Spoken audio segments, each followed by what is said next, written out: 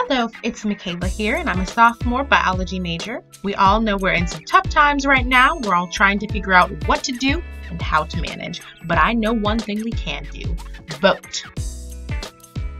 It's our democracy. It's our time to lead.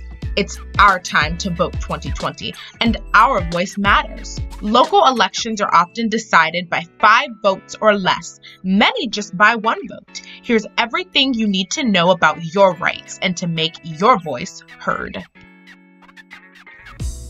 So, who can register to vote in North Carolina? Are you a U.S. citizen who will be at least 18 years old on Election Day, November 3rd? Will you have lived in North Carolina for at least 30 days as of Election Day? If applicable, have you completed all terms of a felony conviction, including probation and parole? If you said yes to all 3, you can register and vote. Before we get you registered, we need to make a choice. Where and how do you want to vote this year? You should register at your current address or where you call home. For students, this is typically in your home residence in North Carolina, at your campus residence, or in your home state.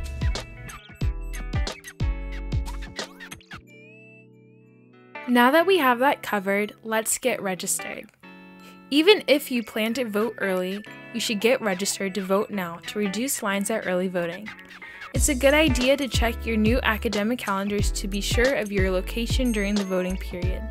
Let's go to youcanvote.org/getregistered.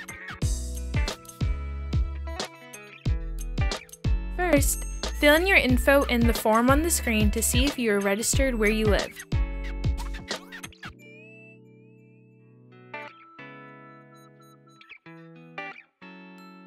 If registration is not confirmed or not correct, it's time to get registered. If you are living in student housing, be sure to check our campus address cheat sheet before registering on campus for the correct address. Visit youcanvote.org/students for more info.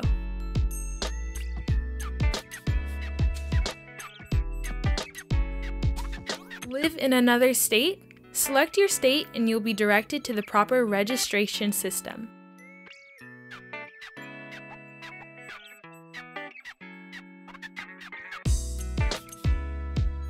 If you have an NC driver's license and your full social security number, select Open NC website.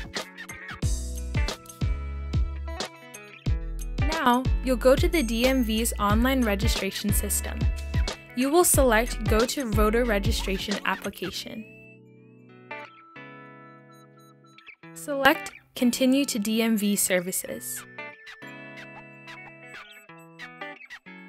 Select Continue as Guest.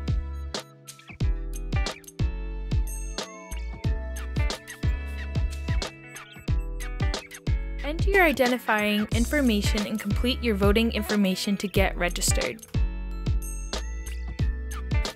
If you do not have an NC ID or your full social security number, select Continue Registration. Enter your residential address or your mailing address if you get mail at a different location. Submit your voter information and you'll be mailed your voter registration form that you simply need to sign, date, and return in the pre-addressed stamped envelope that is provided for free. Mail the signed and dated form right away to be sure you are registered by the deadline, October 9th. Now that you've completed the registration process, you can expect your voter registration card to arrive by mail in a few weeks. This will list your Election Day voting site. You can also confirm your registration at youcanvote.org/lookup. Think about where you will be during the election and how you plan to vote. There are 3 ways to vote in North Carolina: during early voting, on Election Day, or by mail. Polling sites will be open and will have social distancing and sanitation protections for voters. You can vote early at any early voting site in your county between October 15th and October 31st. We highly recommend early voting because you can update your registration and vote at the same time, which is not allowed on Election Day. For first-time voters or students, in-person voting during this period is the easiest way to ensure your vote counts. With 17 days of voting offered, there is no need to wait in long lines on Election Day, only to find out that you are at the wrong polling site or you're not registered. You can look up your early voting site at www.youcanvote.org/voting.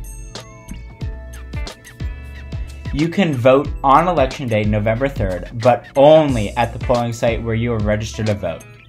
Register to vote by October 9th and be sure to vote at your assigned location between 6:30 a.m. and 7:30 p.m. if you're voting on Election Day. You can vote absentee by mail. You must be registered to vote first to request your mail-in ballot. Just make sure to follow the step-by-step guide at youcanvote.org/mail to ensure that your vote counts, as simple but common mistakes can lead to your ballot not being valid.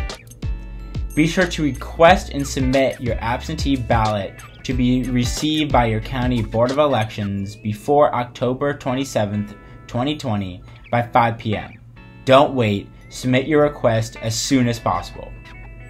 Oh, and remember, there is no photo ID required to vote in 2020, and ID is not needed to get registered.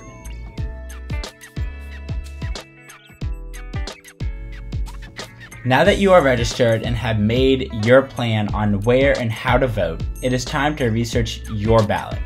You can visit youcanvote.org/WOB for our comprehensive guide to the offices on your ballot, and a link to vote411.org where you can find nonpartisan information on the candidates running to receive your vote. Now that you have all the info you need, which is also available at youcanvote.org, it's time to act. Be sure to share this info, get registered, make your plan, do your research, and vote 2020. It's in your hands.